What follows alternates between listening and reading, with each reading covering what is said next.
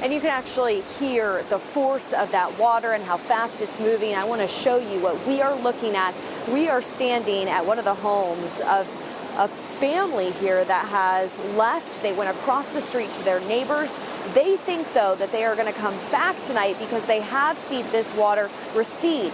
Yes, this water was much higher than this, is what they're telling us. They actually say, here, I'll show you, that it went up to here, right here on their patio just a few hours ago. They said they watched it rise very, very quickly. And they actually had, they tell me, and they showed me pictures, a railing that was right here. The force of this water, they say, ripped that railing off, and it went in, and we have actually seen pieces of trees and wood just traveling so quickly down wet Beaver Creek. And you can even see in their air conditioning unit, look, you can see that they have wood chips here that are sitting on the side and really covering this. You can see that at one point this was also covered in water. I was able to talk to the homeowner here. Her name's Cindy, and she talked about how quickly they watched that water rise.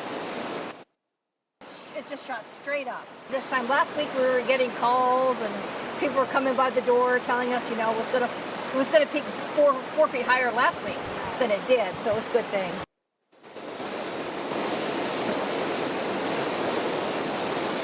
Like I said, they are planning to come back tonight, but you can see just how much water came rushing through here. We're going to head over to an evacuation center here in a few moments and talk to some people there. But for now, we'll send it back inside to you guys.